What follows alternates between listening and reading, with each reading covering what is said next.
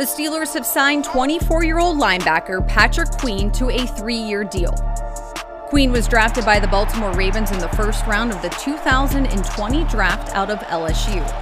As a rookie, he recorded 106 total tackles, 3 sacks, and an interception. In 2022, he set a career high with 5 sacks. Last year, he set a career high with 133 combined tackles, earning his first Pro Bowl berth and first All-Pro honor. Queen's 4-year totals in Baltimore were 453 tackles, 13.5 sacks, and 4 interceptions. The Steelers have announced the acquisition of cornerback Donte Jackson from the Carolina Panthers for wide receiver Donte Jackson. The Steelers also acquired the Panthers' 6th-round pick this year, 178th overall, with the Panthers receiving the Steelers' 7th-round pick this year, 240th overall.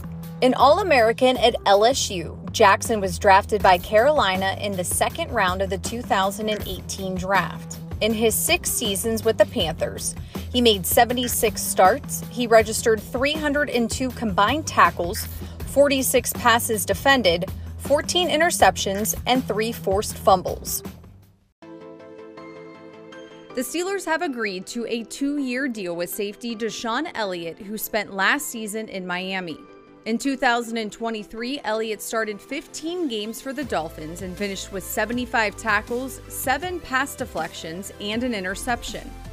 Drafted in the 6th round of the 2018 draft by the Ravens, Elliott also spent 1 season with the Lions.